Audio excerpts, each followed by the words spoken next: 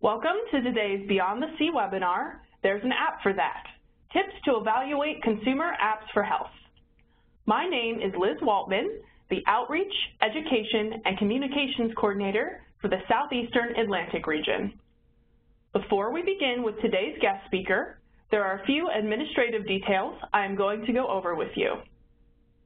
As you are sharing, communicating, and asking questions in the chat box, please be sure to send to all attendees so that I, our guest presenter, and your colleagues can see your questions and information shared.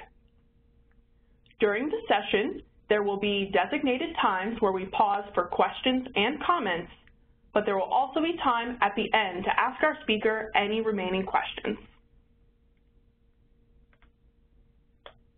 If you need closed captioning for today's webinar, I will post the link to that in the chat box. This is the same URL that you currently see on your screen.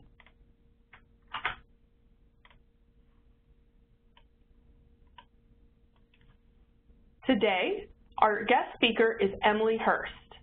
Emily currently serves as the Deputy Director and Head of Research and Education for the Tompkins McCall Library at Virginia Commonwealth University, and has over 10 years of experience in health science libraries. She oversees the operations of a diverse group of liaison librarians and ensures that the library meets the information needs of health sciences students, faculty, and staff. In addition, she works closely with outreach efforts in the Richmond community and supports efforts of the Community Health Education Center to bring health information to the community. Having previously worked as the Technology Coordinator for the National Network of Libraries of Medicine, South Central Region, Emily has a strong background in National Library of Medicine resources and has experience integrating these resources into educational settings. Everyone, please welcome Emily.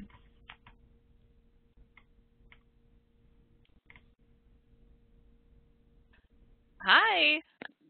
Welcome, everyone. I am glad to be presenting to you all today, and thank you, Liz. That was a great introduction.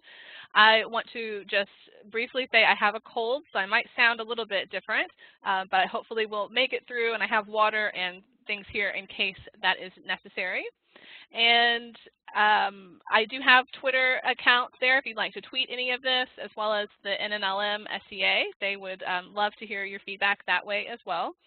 And for those of you that don't know where Virginia Commonwealth University is, I'm located here in Richmond, Virginia. I'm going to go ahead and turn off the video now that you know that I'm real and I'm alive and I'm here. I'm going to go ahead and turn it off just because I'm going to be looking down at my notes in order to do this presentation for you today. But I wanted to thank you for joining us, and I'll put my camera back on at the end when we have time for questions. There will be some activities during this presentation where I'll ask you to write your comments into the chat box, and then at the end you can also share your comments that way, and we can also unmute your microphones, or you can, if you'd like, at the end to ask me any questions directly. Thank you for joining us. All right, so what are we going to be doing? Some overview of some objectives that I have for us. Upon completion of the webinar, we will have an understanding of the difference between health and fitness and medical apps, because there is definitely a difference, and we'll learn a little bit about what makes those categories unique. And we'll also look at some criteria that you can use to evaluate health and fitness applications across mobile platforms. So I try to make this platform agnostic so that the tips that I provide for you in this presentation can be used no matter what type of mobile device you have. And finally, at the end, I'll provide a list of some resources so that you can know what to go back to look for more information, so you can stay up to date on the latest in mobile apps across the board, but there are some that link specifically to some health resources. So I mentioned this as one of our objectives. I know that as medical librarians, that many of you might be joining me as medical librarians, some of you might be joining me as public librarians, some of you might be joining me just as interested parties. And what I wanted to tell you about here is just a little bit of a look at the categories. And this is, we'll talk more about when you download apps or where you purchase apps from. those stores, either the Apple iTunes or Google Play for Android devices, they like to categorize their apps so that they're easier to locate. And there are two categories that may be of interest to you. And the first one people are kind of drawn to because it's called medical. And under this, you can see a list of some of the medical topics that are some of the app categories, some of the apps that are included under medical. And those include clinical references, drug calculators, handbooks for healthcare providers, and journals, etc. There are some little icons down here at the bottom that also represent some of those. And these are really more of the apps that we would consider for our healthcare professionals or for individuals that might be studying medicine. That doesn't mean that they can't be downloaded by anyone. So I have a lot of these apps on my device so that I can talk to the main people that I talk to in my position, the students, the faculty members. They might be using these apps. It helps me understand and know them. And there are some things in there that might be a little bit more advanced for someone that wants to learn about their own medical condition. They have the ability to download these apps as well. The ones that are going to be a little bit more of the focus for today's presentation are here on the right-hand side of the screen. We have health and fitness category, and these are the apps that are popular in what we would call consumer health. The number one thing is really this personal fitness area, workout tracking, diet and nutrition. There are some things in there that talk about safety and health, and we'll have some examples of those apps as well. There's a lot of things that fall into this health and fitness category, and it's just more of a way to look at it as more of maybe the patient side of things. So that's just one thing I wanted to make sure we had an understanding of these two categories as we talk about mobile apps today. And why are we talking about mobile apps? Well, there is a lot of data out there, and this is actually taken from a the data I have at this first part is taken from a 2015 survey that looked at individuals in the United States, and it showed that about 1 in 3 of consumers had downloaded at least one health app, and that could have been health or medical, onto their smartphone or their tablet. So that's a pretty good 1/3 percentage that we're looking at, maybe even more since that was in 2015. And then the next part, I really enjoyed this study. The links are down here as well as in the resource section at the end, kind of take you through a place where you can find links to all of these. But this study was really great because it looked at mobile phone users, and it showed that over 50%, was actually like 58, almost 60% of mobile phone users had downloaded at least one health-related app. And then what's more interesting and maybe more of importance for this presentation is that down here, you can the last little bullet point I have is that 427 of those individuals out of 934 had stopped using their health-related app. And this survey looked at the number of the causes. Why did people stop using those apps? And I think this is really important for us to consider as information providers and information translators in some respect. What are the things that we can help individuals look out for before they download something?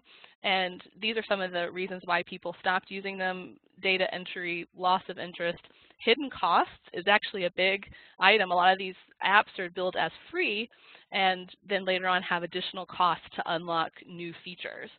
So those are some things that this presentation and some of these tips will help you be aware of. And then lastly, too confusing to use, and the app might have shared data with friends or connections. So those are some other design issues to take in mind as we look at mobile applications. And then again, what's driving this? Why are people downloading these mobile apps? Again, many of them are free. And there are so many other devices and sensors out there now that allow you to connect and bring in more information. Fitbit comes to mind, other sensors. People really are interested in this anytime tracking, and they're also interested, of course, in diagnosis and the ability of possibly sharing this information and creating a stronger relationship with their healthcare provider, their healthcare team. What can this information do to help their healthcare and their treatment options? So I have this next slide up, and all the slides that are interactive are going to be in this bright red color if you're able to see that.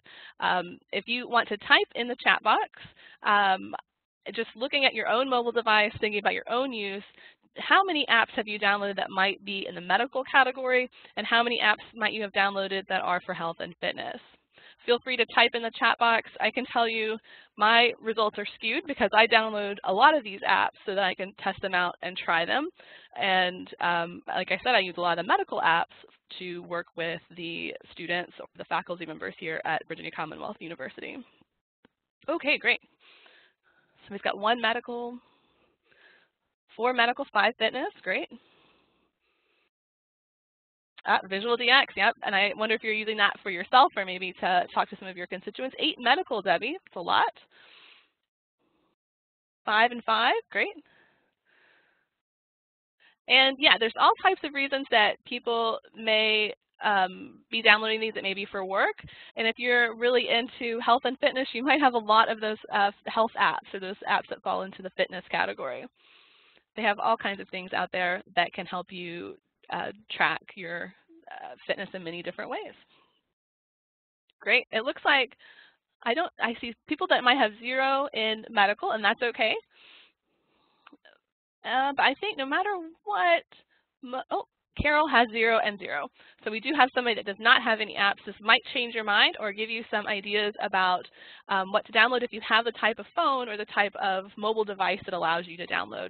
That's something else to keep in mind, is that if you don't have the device, you're not going to be able to necessarily use this, but maybe the information will be beneficial if you're working with one of your patrons or users. Thank you all for sharing. And looking at how many health apps are out there, honestly, it's really hard to get a count or a up-to-date count from either of the major places that you download, either iTunes or the Google Play Store. This data was from 2016. It was taken from a nice little a survey, and this actually kind of broke down the apps that were out there at the time. They counted an estimate of 165,000 in the iTunes store alone, and so there are at least 2 popular stores. This was 3 years ago, so we can only guess that there are at least double possibly this number out there now when we look at both stores. But the reason why I wanted to share this chart, as you can see, that 36% are shown here as being in that wellness management or categorized as fitness, very popular category. Lifestyle and stress is also very popular, not surprisingly, possibly. There are a lot of apps out there now that can help you with meditation, mindfulness. A lot of things have come up to help with that. And then this other portion, 12%, diet and nutrition. So other areas of strong interest. When we look at the other side, there are some apps that people have been downloading that are for specifically, especially chronic conditions, maybe disease-specific information. If you think about someone with diabetes, they might be tracking their blood sugars or their blood glucose. There's a small little sliver there, women's health and pregnancy. I'll make sure I point out an app for that. There is typically an app or several apps that'll be popular for women's health specifically. So lots of good information here, and that is from 2016, and just looking at a small portion of the apps that probably exist today. And so, I'm sorry, this is not an action slide, but it is a slide that I made this color because I think this kind of speaks to why this was important to me and possibly to you as other librarians. This is a quote from Art Papier, the CEO of Visual DX, which someone mentioned they were using, possibly for working with other physicians. He mentions that it's important to distinguish between medical apps for consumers and those for professionals. They're of 2 different worlds, and you need to be cautious about apps that give people mistaken information, which is exactly what the next section we'll be looking at, is some ways that you can appraise and evaluate apps that are out there. And I think that's the other thing to think about. Some are really designed for healthcare professionals and might put things at a higher level than what the consumer might be looking for. That being said, you know, we have many patients that are very well educated and very interested in their own health, and these apps that fall into the medical category might be appropriate for them.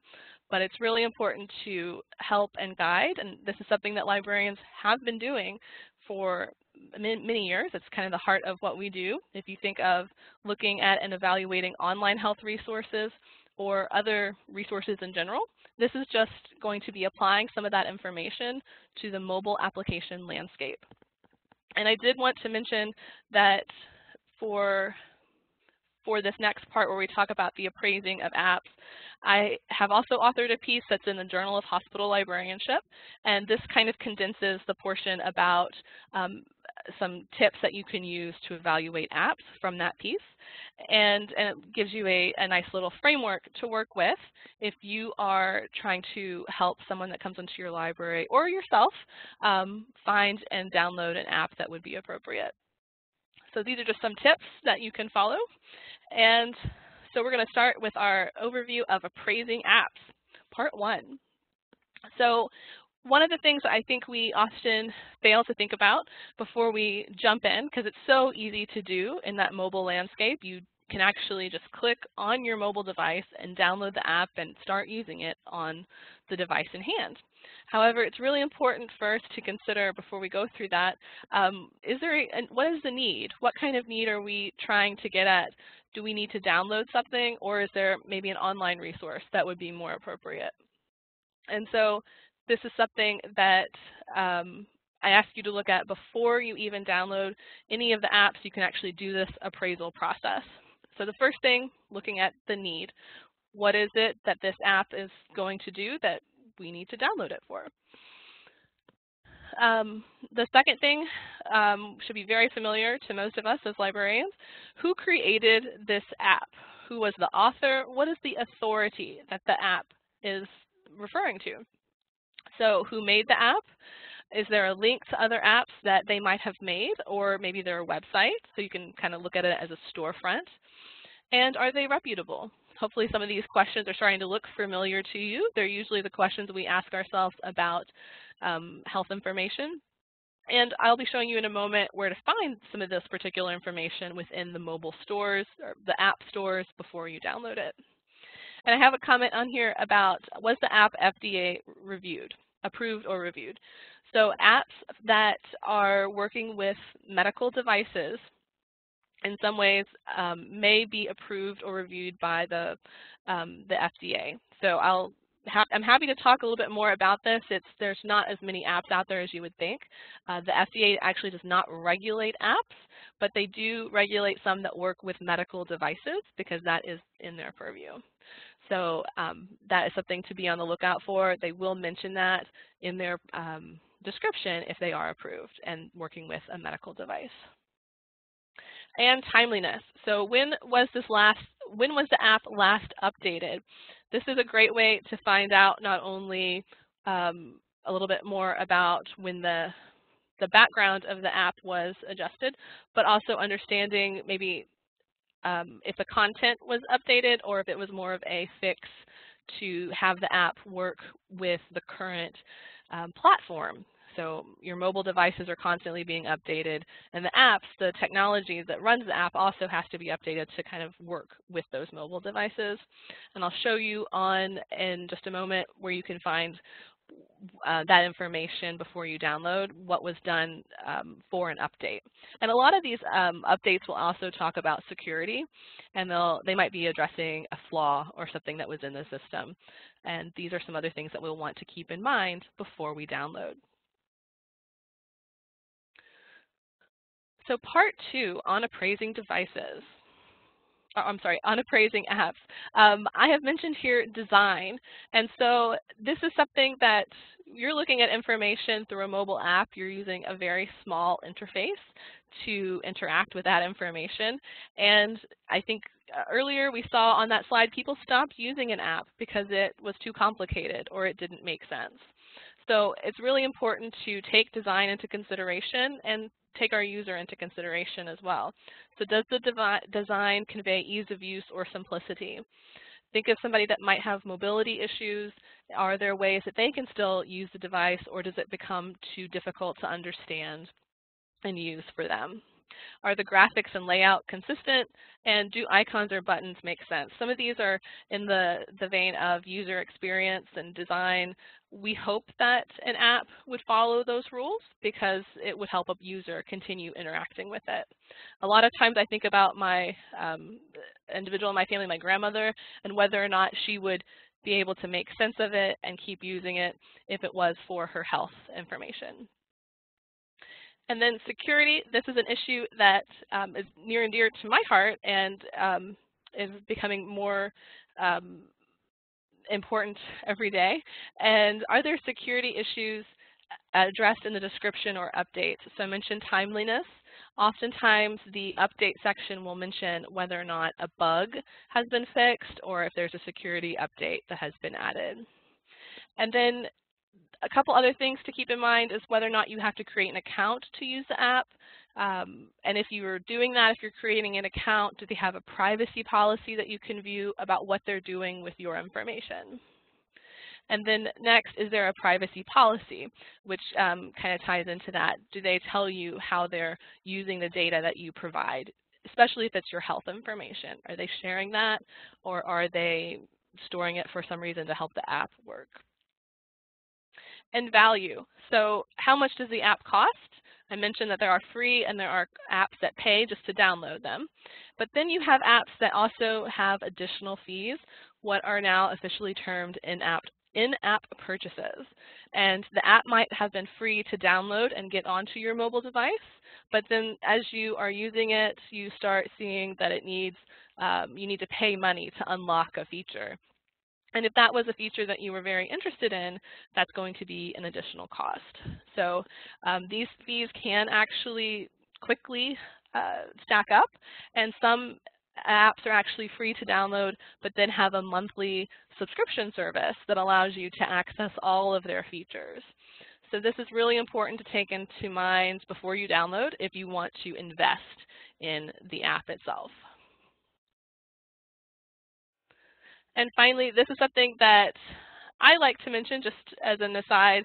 A lot of people don't look at the reviews before they download things, and oftentimes it's not 100% accurate. It's just, that's why it's at the end of my appraisal sheet. It's always helpful to check here to see what other people are saying about the app.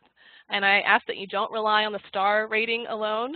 Both of the stores that most of these apps come from allow you to put, this is a 5-star app or a 2-star app, but actually read what people are saying, because you might see that people say, I like it, but, and then kind of report some of the issues that they have seen. And also looking at reviews to see when they were posted. So some of them might have been posted much earlier than the current date. So some of those bugs that people are reporting might have been fixed. So just something that you can look at and just to be aware of before downloading it. Find out what a lot of the other users are saying. And this is my evaluation checklist. So I have made kind of condensing that information into this spreadsheet. And you can see we go through need, authority, timeliness, design, security, value, and reviews. And obviously you can just do a little yes, no check, or you can make notes to yourself. And does it have to meet the criteria in all of these categories? I would say no. But if you want the best quality app, you would hope to be able to address each of these things that are of importance to you or to the patron or user that you're assisting. And I think someone's asking about the PowerPoint. I think that Liz has that and can share it out or post it following the presentation. All right, so this is my overview of the app stores.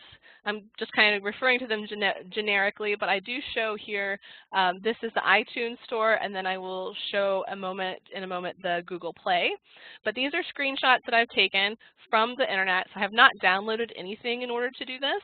You can actually visit itunes.apple.com/US, and you can actually find a list of their apps. You can search by category, and you can actually look before you leap and download an app.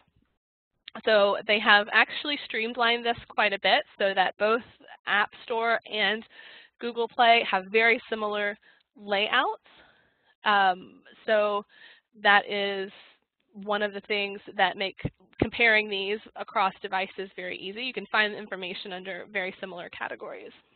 And the first thing we talked about was need, of course, to address whether or not you need an app. Do you need this fitness app? 7-minute workouts are very popular, and this is something that's supposed to guide you through it from Johnson & Johnson. So let's kind of move past that and say we addressed our need.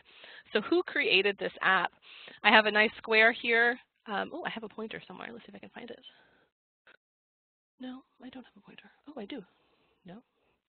One moment. No. I know I have a device that I can do this with. Well, I can't find it, but I'm going to keep talking as I look for it. Oh, maybe this is it. Aha, I think I have a laser pointer now.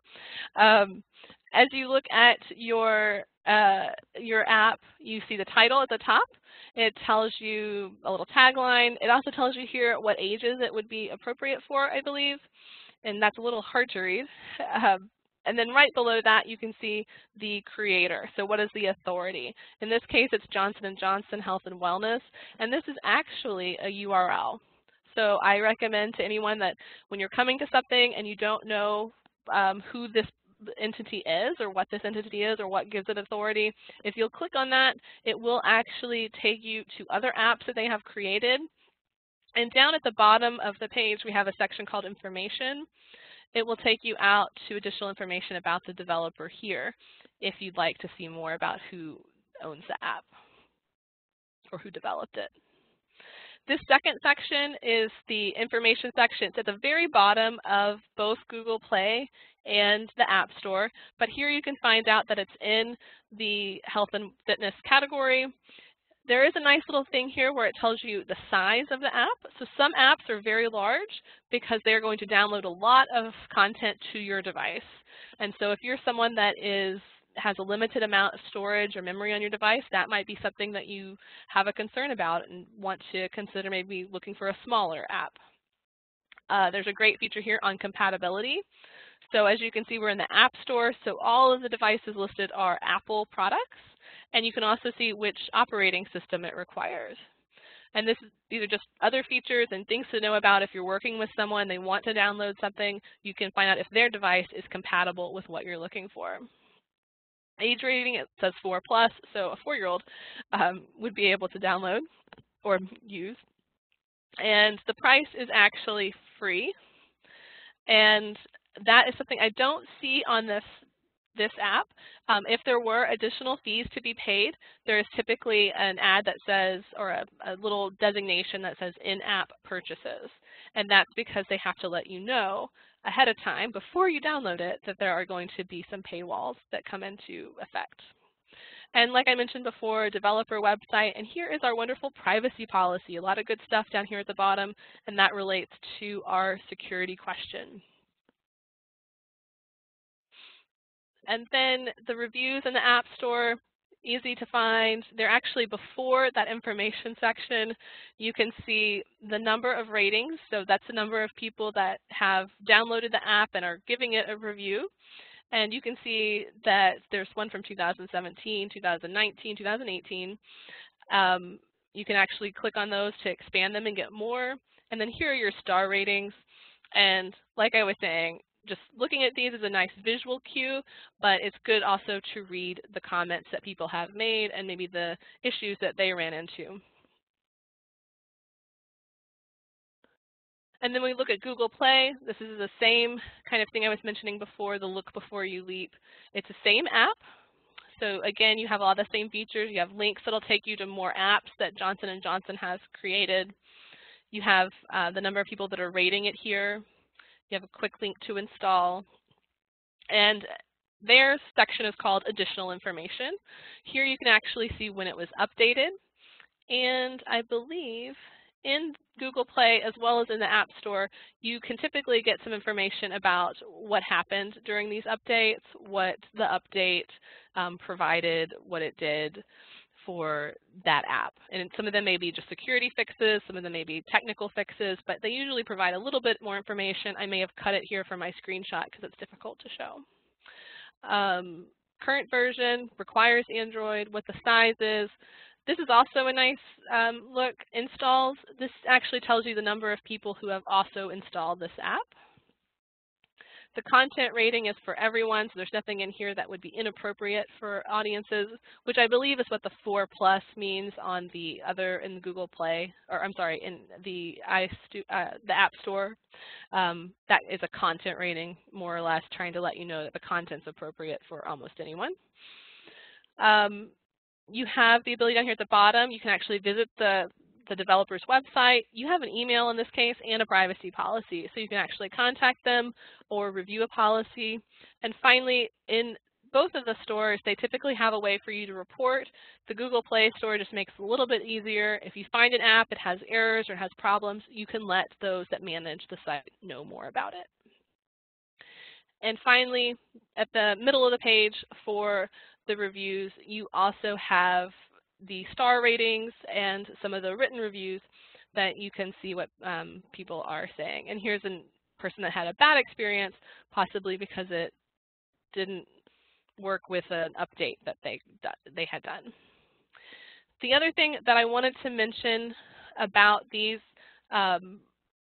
we mentioned design in our description and our checklist. And one of the things I did not mention, I did not show here, is that in both App Store and Google Play, you're actually required to show a screenshot of what your app looks like. And we'll see that in just a moment. But this is a good way for you to tell whether or not the screen and the design look like something that would be appropriate for you or your audience. So you can actually look at it. And then the other thing that I like to double check is if you do download it, does that screenshot match what you are using and downloading? Because the screenshots are typically submitted ahead of time to get your apps in the store and get them up for sale, essentially. So that's something that's required on the behalf of the stores, Google Play and the App Store. Okay, before we get into this, I just want to make sure if there are any questions, feel free to type them into the chat box. I'll try to address them. We'll also have time at the end, so if you'd like to hold on to your question, you can also take care of it then. But our next activity, I'm just going to talk about it as you think about your questions that you might have. Oh yes, how do you determine if an app is 508 compliant? That is a great question. I'm going to write that one down and I'm going to come back to it at the end because there's not necessarily a tried and true way to do that without downloading it.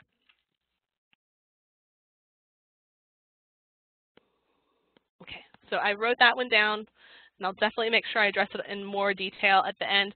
As far as I have seen in the Google Play and the App Store, if they do have accessibility options, they try to point that out in the descriptions of some of the apps. So that is something to keep in mind. It does not happen for all the apps. It's more of something that they do because they know that this audience and that users are interested in that. So they might have an app that's very compatible for people with disabilities. All right, so evaluating an app. We're going to go through and evaluate an app. So if we'll think of that spreadsheet or that spreadsheet that I shared earlier, I'm actually just going to show some screenshots from a Google Play or Google Play or the App Store. I have to keep them straight. And they're for an app that actually does exist. And I'm going to ask you to kind of rank it and to share your comments in the chat box as we go through. So first off, I want to set you up with the scenario. And you can read it here, but essentially you have a distressed patron. She's very tired. She has a baby that keeps crying, and she's heard, as many of us have heard from our friends, there's an app to help you translate baby cries. She wants you to tell her if the app will work and to help her download it. And, you know, that's a scenario that some of us may have had in any library situation, and it may not be for baby crying, it may be for something else. But essentially there is a need that's being addressed. And you're able to, like I said, search iTunes or Google Play, and there is an app that comes up, and it's called Baby Cries Translator. And this is the actual description of this app. It is the first commercial app, APP in all capital letters, has the ability to learn and identify the needs and cries of infants within 6 months old, including hunger, sleepiness, pain, and wet diapers, which can help novice parents understand why babies cry. So, if we're addressing the need question, does this app appear to do what we want? Feel free to type what you think in the box.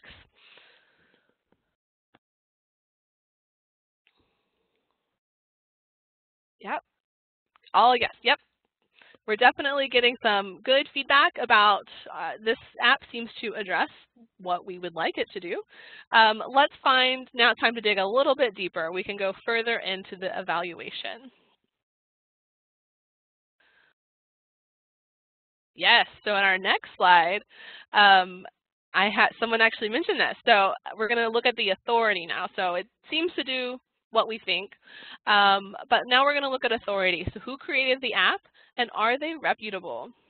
So under Baby Cries Translator, it says that the it's Chanshu Yang is listed here. That's a link that you can go to, and I'm trying to avoid looking at ratings and things like that right now.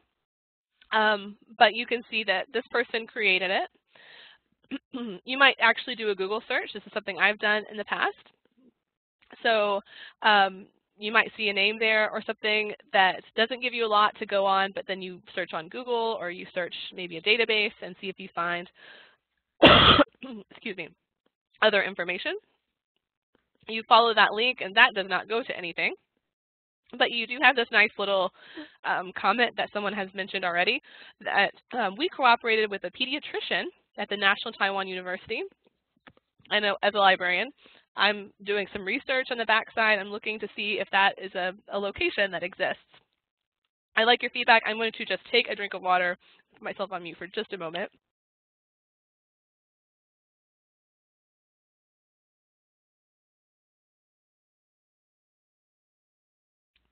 Okay, I think I'm back now. So again, digging deeper, I think that sounds like a great idea, Debbie.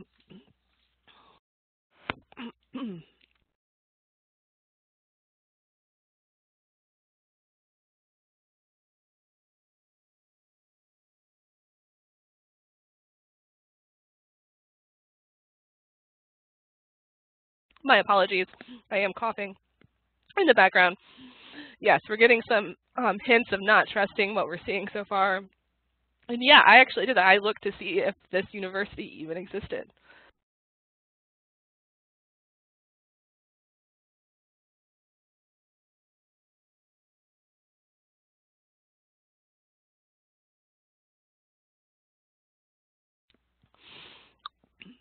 All right, so timeliness is our next feature on the evaluation checklist.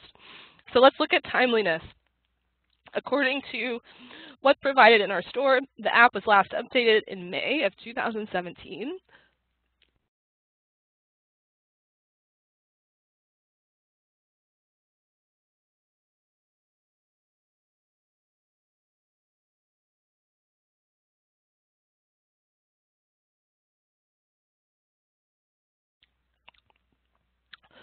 And there's not additional information provided here about what that update did. So I don't really like that. I'd prefer to see something that tells me a little bit more about what type of things happened with this update. Was it just to make it compatible with the latest version of the operating system, or did they add new content? Did they do something new to it?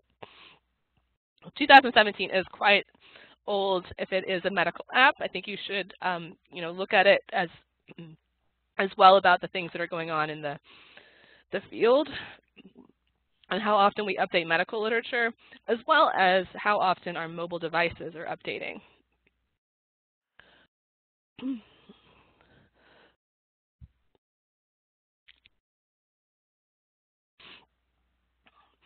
Okay, and I mentioned this earlier. This is an example of the screenshots that are provided for every app. So they typically have some views of what the app should look like in action.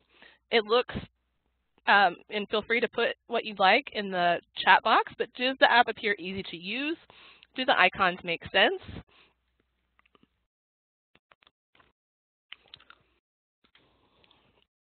It does. It seems a little busy. Possibly it's for a baby. There's cute icons, right? It's going to ask you to, it looks like it's going to ask you to input some baby information, that use some symbols.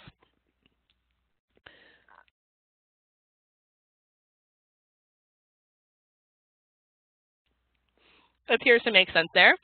So it seems to be checking our checklist on design for the most part. So we go on and we look at security. So what kind of information can we find out about the security? Do I need to make an account? Does the app access or share my data? It's going to record the baby crying. Does it keep it? With whom is the data shared? And is there a privacy policy? So there is a Gmail account there where you can email to imruk@taiwan@gmail.com. And there is a privacy policy and a website that you can visit.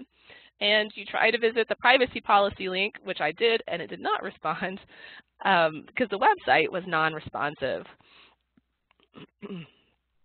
So what do we all think? Yeah, no response, no use. Yes, it can be a little alarming if you find something that looks very reputable and then you try to find out a little bit more about it, but you start seeing that there's not a lot of information out there.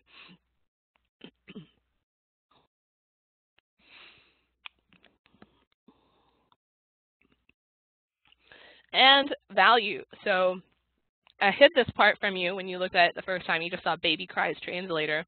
But the app actually costs $2.99. It does not indicate that there are additional fees or in-app purchases, but there is still a cost to download and start using this app. So what do we all think about that? Yeah, and this is something else to keep in mind. You know, there are a lot of apps that are out there. If you find something that has a cost, it might be worth just checking to see if there's an alternate version or from another provider that's reputable that does something similar and maybe has no cost or maybe has a trial period that you can use. And then somebody asked here, I'm writing that one down too, about the App Store and the reviews. So I'll get through that to that one in just a minute there, Mary Kay. All right, and our last little item that I like to have people look at are the reviews. Sometimes the most telling, and some of these, I don't think there's anything too inappropriate on the board, but you can see out of the individuals that have given it a rating, it's only 2 stars, most of those falling in the 1-star category. People cannot use the app, it won't open, it won't record, it doesn't do what it claims, please refund. So these are some red flags for sure, and I appreciate the feedback here. Does not do what it advertised, yep. And 131 less than 1-star reviews, not a good idea to purchase it. So I don't think, you're happy to have you keep typing in the box, but it sounds like we're a little unsure about this, and we probably would not recommend it to our patron that came in. However, we might want to look at what else might be out there. She has a baby. It's a new baby. Maybe there are other apps that might be more appropriate, and she's a first-time parent possibly. There are other apps that we can look for or search for that might be useful. And I'll show you one that is always very popular. It does have a cost associated with it as well, but it tends to be one of the more popular apps for newborns. And it might be something to consider.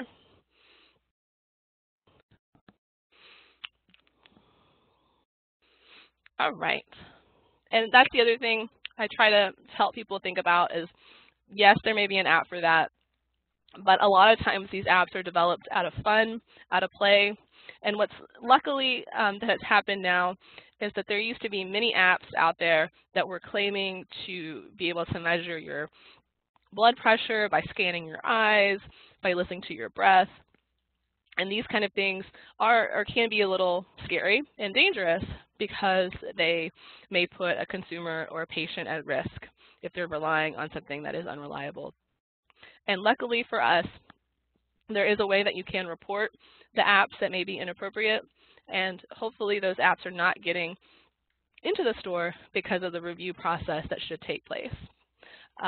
So a lot of the apps that are out there that may have once been listed as health and medical, or health and fitness and medical, because they were going to measure heart rate, etc., they may actually be now in the like fun and games category, because what they do or what they claim to do is not appropriate or accurate.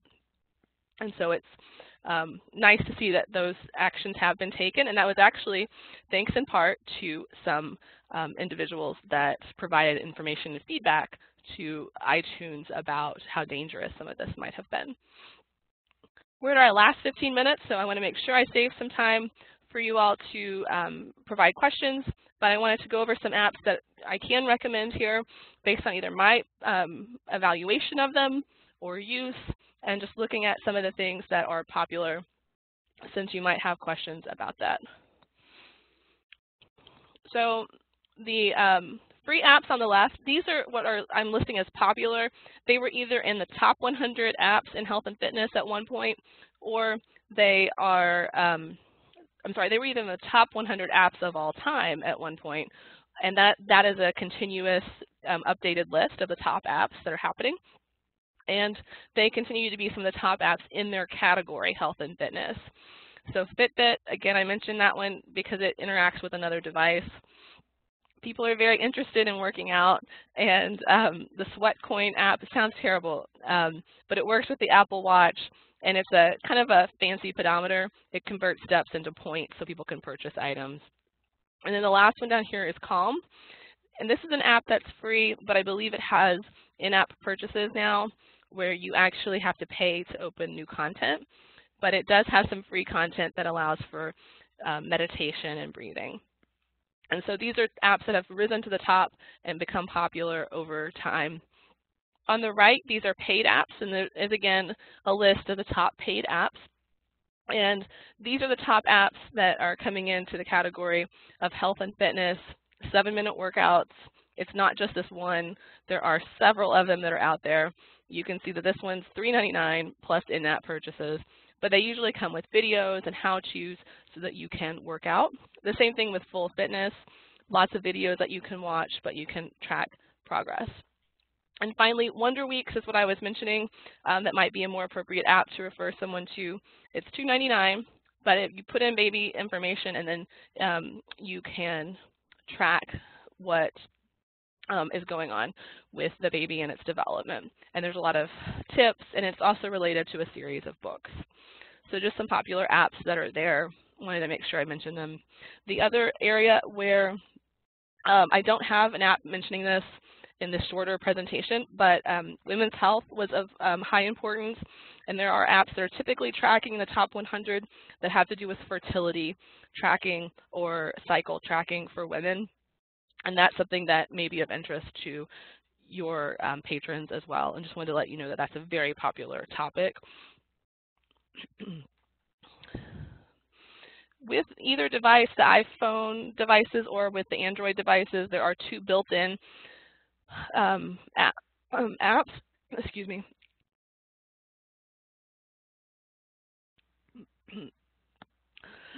The iOS Health is automatically available on any of the Apple devices. You can actually put in a medical ID.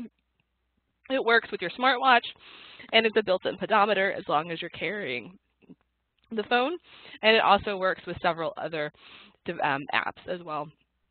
Google Fit allows you to do some fitness tracking for free online, and it acts as a connector with several other apps as well.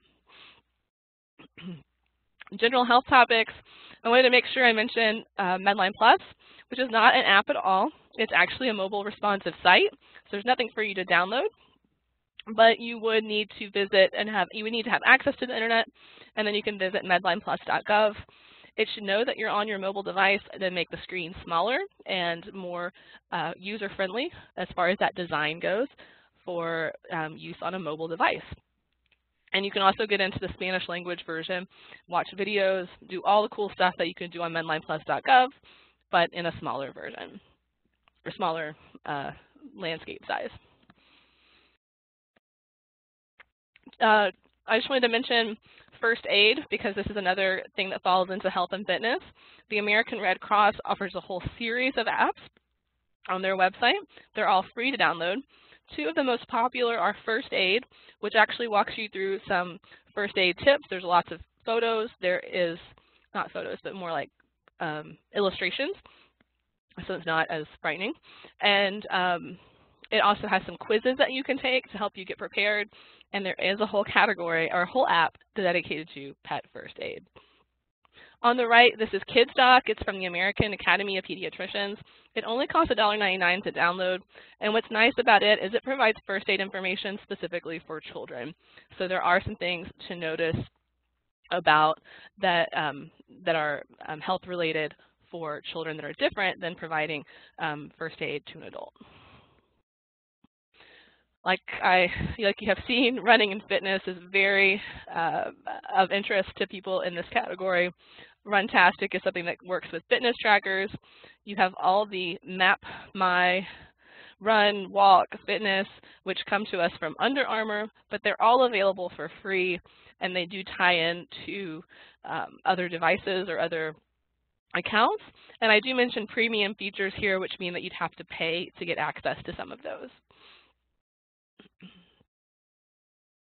Diet and nutrition. Both of these, MyFitnessPal, which also comes from Under Armour, and Calorie King have websites that you can actually use without downloading the app. Just having the app makes it a little bit easier to do some of these things on the go. My favorite thing here is about the MyFitnessPal. You can actually use the camera on the phone to scan a barcode, and then if you are tracking calories, it can import it into your diary for the day, so you can see how you are tracking your food. These last three apps here, EHRs, electronic health records, personal health records, actually fall into the category of medical. You can see right here. So they're not called health and fitness, but if you are seeing a primary care physician, or if you're going to a clinic that uses eClinicalWorks, they actually have an app that allows you to have access to their EHR and to interact with your provider, and that is called Helo. The Care Zone is really nice for someone that might be a caregiver. It allows you to track a lot of the medications and keep journals, to-do lists, and again, it's falling under that category of medical because of the information that it's gathering. And then if you're doing lab tests from Quest Diagnostics, they actually have a way for you to get in and see your results, but then also learn a little bit more about those lab results. You can also do that through Medline Plus, but it's built in here so that you don't have to go to another site through the app for MyQuest for patients. The other thing to mention is that telemedicine is becoming very popular now, getting help from a physician through your mobile device. And those apps are typically found, if they are available, through the medical category, just because of the nature of the information that's being provided. And lastly, here I mentioned gamifying health. This is just making health fun and health and fitness fun. Some of you might already know about Zombies Run. It really helps you get motivated to run. It plays very dramatic music. My Sugar is something that helps people with diabetes by making learning about diabetes fun and interesting, and also allowing you to earn points and badges. And then finally, this is an award-winning app from the American Red Cross called Monster Guard. It's a role-playing game, and it helps children, essentially teens, learn emergency preparedness scenarios. So it's a fun way to use apps to learn about health and fitness and possibly medicine. And this is going to be your take-home homework, and that is to think about how your library users find and use apps, and what your library could do to kind of change that conversation or become part of that conversation. Some examples down here that are just things that I have seen before are library app recommendations, kind of like we do with books, but with apps. And someone's mentioned social media posts, and maybe thinking about our programming in our libraries, can we incorporate apps into those? There might be a way to do that. So think of some other ideas. Someone's sharing some ideas here. And I wanted to make sure you saw my last slides have either where I got the information from or some short lists of where you can find more health and wellness app reviews. iMedical Apps is back in business. They have a little hiatus, but they have a lot of information, especially if you are looking for things for healthcare providers. It's a little bit more advanced, but they do provide some alerts, especially if there are apps out there that might be causing issues that are apps to watch out for, essentially. National Library of Medicine, of course, has their whole gallery of apps and sites, and those are all available for free. They have many topics that you can download. The disaster information apps for your Go bag are also great if you're looking at disaster health and safety. Those are kind of taken to a different area. And then this is not from the US, but it's from the National Health Service in the United Kingdom. And they have a nice list. Some of these apps are available in the US, some are not, but they are actually evaluating apps and providing nice reviews about how they work and additional information for them. It's a really interesting experiment. There's apps in there now. When I first started talking about this, there were no apps in there, so they have added content. And then resources, again, iMedical Apps. Moby Health News is a great resource for anything mobile. App Advice provides a lot of lists and rankings for apps. PC Magazine does a good job with app reviews. And then all the links provided in this presentation and more can be found here on this Google Doc that I have shared at the bottom. And my contact information, sorry to rush through all that. I think I did myself in by having a couple coughing times, but I am overcoming a cold. So here's my contact information. Feel free to let me know if you have any questions, or let Liz and the folks at the SEA know, and I'll be happy to get in touch with you. I think she'll be providing, can I put the link in the chat? Possibly. Give me just 1 second to do that. And if there are any questions, if you'd like to unmute yourself or type in, I will try to get to them. Someone had mentioned, as I'm doing all this, I'm going to think back to the question somebody had about how are apps added to the store. And they do have a development process that they have to go through from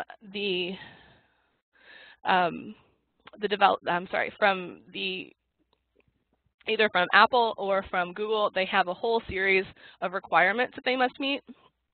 And those are all, it's kind of proprietary how all that happens, but they do provide a list for what is required before something can go into the store.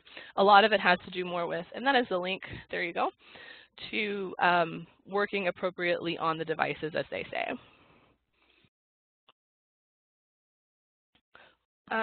Where is a good place to find a list of free medical apps? That is a great question. It depends on what you're looking for. I think if we go back to my list, you know, there's a lot of stuff from the National Library of Medicine that'll all be free. iMedical Apps will not necessarily be free, but they have a good list of information.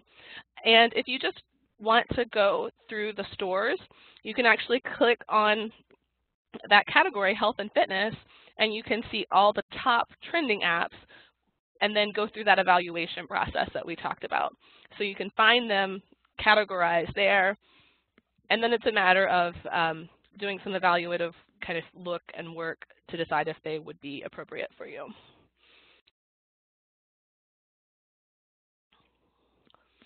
I'm just scrolling up to see if there's any more questions. Depending on the app, is it possible to synchronize the information between different devices? Yes, it depends on the app though, Carol. You are absolutely correct, especially if you have like all Android devices, or if you have all Apple devices and you log in with the same account, you should be able to, for some apps, start doing something on one and then finish doing something on another. However, if you're just looking up things, that might not necessarily work. It might just be that you have to start that whole process again. But if you were actually in an activity, it should let you continue.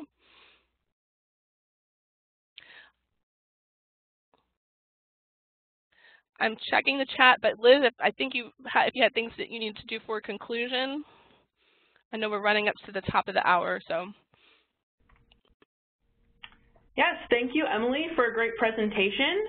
I just have a few last-minute administrative details to finish out this webinar today. So as a reminder, today's presentation was recorded and will be posted on the NNLM YouTube page as soon as possible. I encourage you to subscribe to the page as you will be notified as new recordings are made available. I'll go ahead and share a link in the chat box now, but once the recording is available on YouTube, most likely within the next week, I will email everyone who pre-registered for today's webinar a link to the recording, as well as a PDF of all the presentation slides.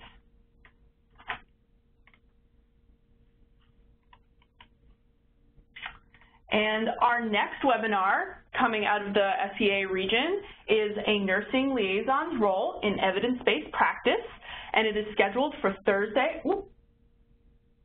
It is scheduled for Thursday, April 25th at 2 p.m. Eastern Time. Oh, it keeps changing. Sorry, that's my fault. I clicked on the wrong thing. Oh, that's okay. So our guest speaker that day will be Emily's colleague from VCU, Roy Brown, and this webinar will focus on identifying key roles and strategies librarians can employ to support nurses in applying evidence-based practice to patient care. So I'll drop a link to that class page in the chat box, but you can also always find webinar availability on NNLM.gov.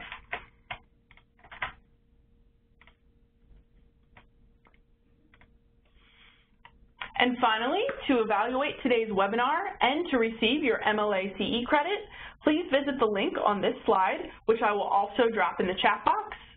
After you've completed the evaluation, you will receive instructions on how to claim MLA CE credit through the MedLibEd website. This link will also be included in that email I send to pre-registrants in the next week or so.